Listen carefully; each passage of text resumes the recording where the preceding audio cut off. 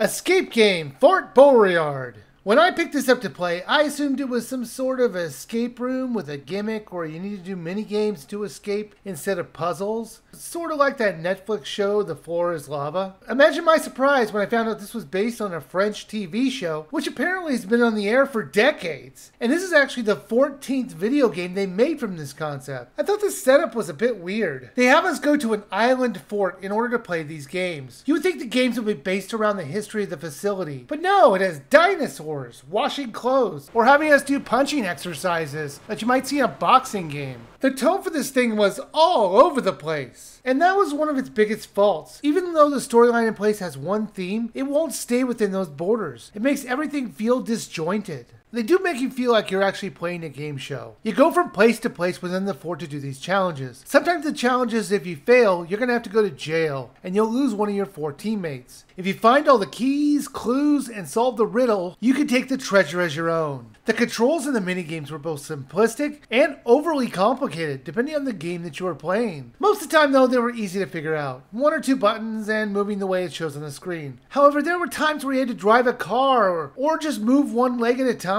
These were always the worst. The leg one, when you're on a cliff and they need you to move one leg with a different analog stick for each one. It was just nuts. They could have had the same challenge just using one analog stick. The car one was even more egregious. They have you drive a car to get some water, and then you have to turn around and shoot the water into a funnel. The controls in this were really stiff. And if that wasn't hard enough, for some reason they said, what if we threw a lion in there as well? This is the only game that they did this, and it made no sense. Why'd you add a dangerous animal to this mix? No other game had this much danger in it. Why this boring driving game? The minigames were pretty dull. I could see these types of games being used in a TV show, as it would have been crazy enough for viewers to enjoy, but challenging enough to make it exciting. Most of the time, while these games could be based on reality, there was one that broke the laws of gravity. They catapult you into the air, and you stay there for about a minute going through rings. Not really falling, just hovering sort of. Then you splash into the water, somehow not dying. I'm sure this game must exist in some way in the French TV show, but it's probably more like you grab something from the air as you're launched into the water. Now, if you do solve the riddle, which consisted of a multiple choice question,